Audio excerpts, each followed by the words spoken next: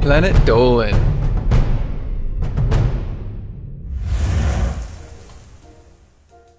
How much of a watermelon is actually water? What foods have you eating bugs and oil byproducts? Here are 10 things you don't need to know about your food, but you'll be happy that you do.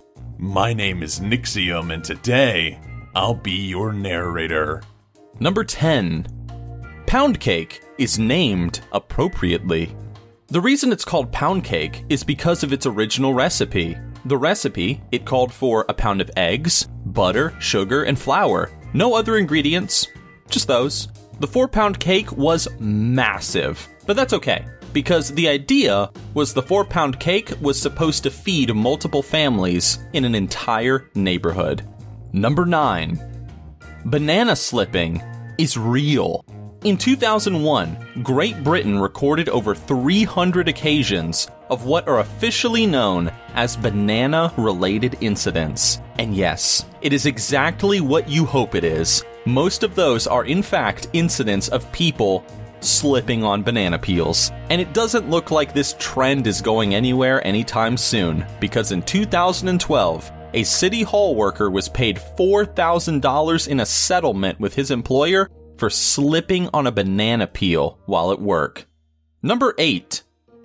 Watermelons are actually water.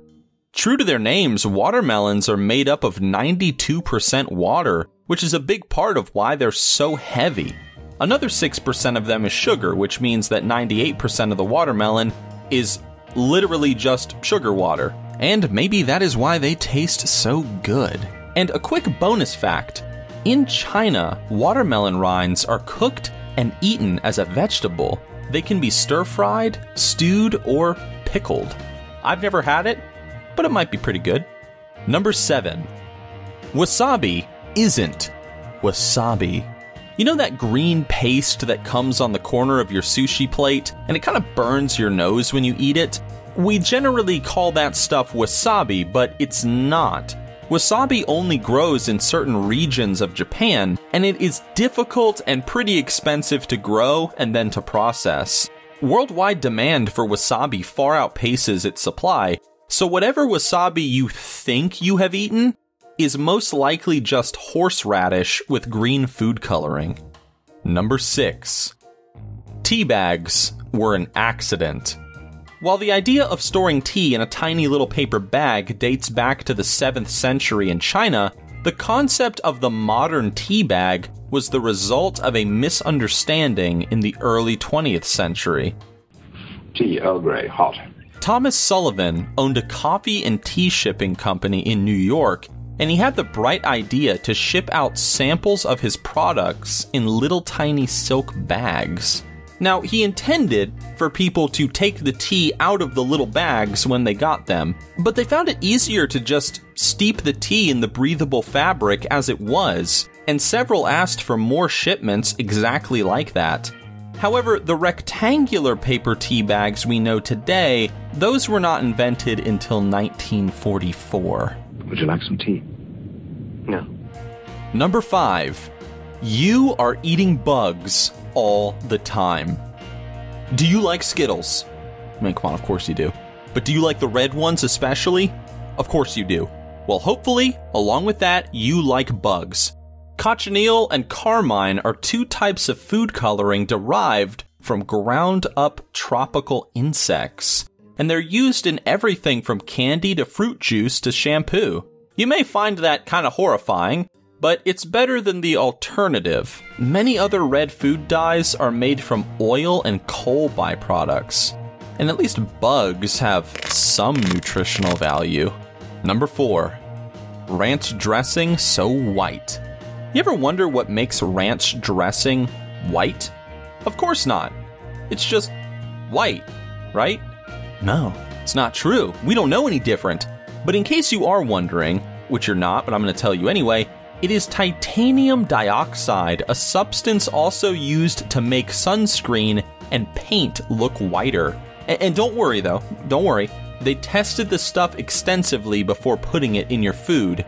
Pretty much the conclusion was you would probably need to drown in ranch dressing before you ate enough of it for it to kill you. Number 3. Heinz's 57 varieties means literally nothing. It's a popular myth that Heinz, one of the biggest food processing companies in America, started advertising 57 varieties because they, at the time, offered 57 products. But actually it had nothing to do with that, or anything, because Heinz offered over 60 products when Henry John Heinz came up with the 57 varieties slogan in 1896. So, what is the significance of the number 57? Basically, Heinz saw a sign one day advertising 21 different styles of shoes, and he thought it was a good marketing statement. So he thought for a while, and he figured he liked the sound of the number 57. So that's what he used. That's literally it. It doesn't mean anything. There's no actual varieties of anything. He just thought it sounded cool, so he attached it to all of his products for no reason, and it's still there 120 years later. I bet you didn't know that. Number 2. A group of bananas is called a hand. When you see groups of bananas at your local grocery store, you probably refer to them as bunches. Like, hey, we should grab a bunch of bananas and sue our employer after we slip on the peel. Something like that. A bunch of bananas is a real thing, but that actually refers to the large group of bananas that grows on a tree, like this. Now, what you are claiming is a bunch of bananas is more accurately called a hand of bananas. Naturally, if you break one off and have a single banana, that, my friends, that is known as a finger. Kind of creepy. I like it. Number 1. Pretzels are crossed because of the Catholic Church. Today, observing Lent tends to be sort of a trendy thing with fairly lenient rules, but in the 7th century in Italy, it was the most serious of business.